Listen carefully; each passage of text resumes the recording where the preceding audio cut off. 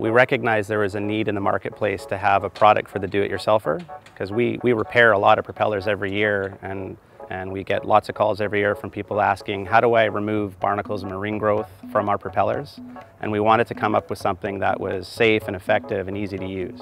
We wanted them to be able to do that without using power tools and without removing any material from the propellers, because if you remove material, you can affect the balance. And we've seen hundreds of propellers over the years that people have removed too much material and they've affected the balance, or they've rolled off of an edge, so that will affect performance of the propeller. It can make noise and vibrate. So we wanted something that enabled to get good results without having any of those adverse effects.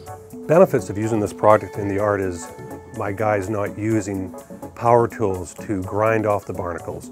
It's a safety issue where when we use this product, you spray it on and just scrape it off, and you have clean underwater gear.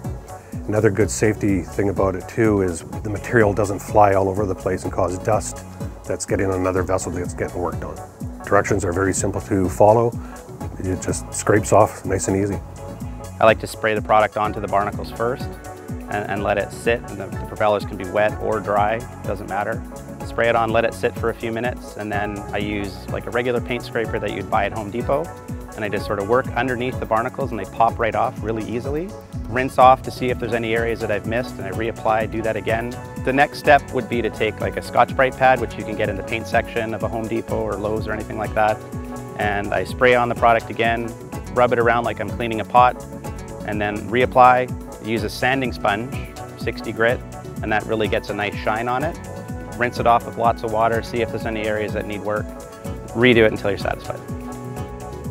We sell a lot of different products, technical and non-technical, to a lot of different markets, so we consider ourselves a leader in the industry. This one arrived on my doorstep as opposed to me going to look for it.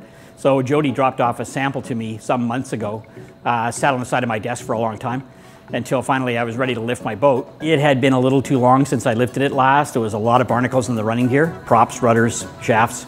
It clearly works. It's great, great product. When I went canvassing dealers who were carrying it already, they all reported good results, good sales results. They were happy with the product. Because our boatyard's in a basin where there's lots of small boats, we get a lot of DIY people here, and I recommend and sell the Barnacle Dissolver to DIY customers all the time. It saves a lot in abrasives, because as you know, abrasives are expensive and they require heavier safety equipment to use. Through using the product and putting it out into industry, we've recognized that the people that we've given it to are using it for more than just shafts and running gear and propellers. They're actually using it on their boat hulls, spraying it on, letting it sit, pressure washing, and they're finding that it helps to release barnacles from the boat hulls as well.